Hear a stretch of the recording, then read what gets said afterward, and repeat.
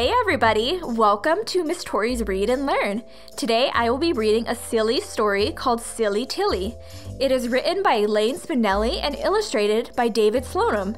Let's read on to see what Silly Tilly does. Tilly was a silly goose, a daffy down and dilly goose, who took her baths in apple juice.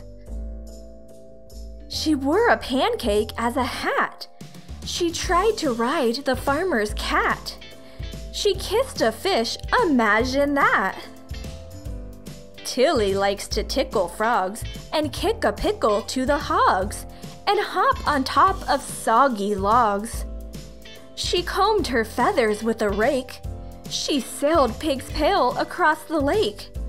She sat on Rooster's birthday cake. Oh my, Tilly is so silly. One day her friend said, "That's enough. Enough of your silly stuff." Their barnyard voices sounded gruff. Gruff is another word for a rough-sounding voice. No more naps in Scarecrow's pants. No packing Piglet off to France. No yodeling at the harvest dance. The weeks went by and Tilly Goose stopped being a silly goose. "Good job," said Cousin Billy.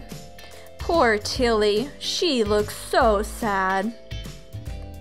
It happened, though, that Hedda Hen remarked, "I haven't laughed since when?" "Since Tilly chased the garbage man." "Since Tilly sneezed," said Harvey Goat, "and blew the fleas from the farmer's coat and set his underwear afloat." "It's Dolesville on the farm, no fun." "I think I speak for everyone," said Horse. "I know what must be done." And so they did apologize with quacks and oinks and heartfelt sighs, to Silly Tilly's great surprise.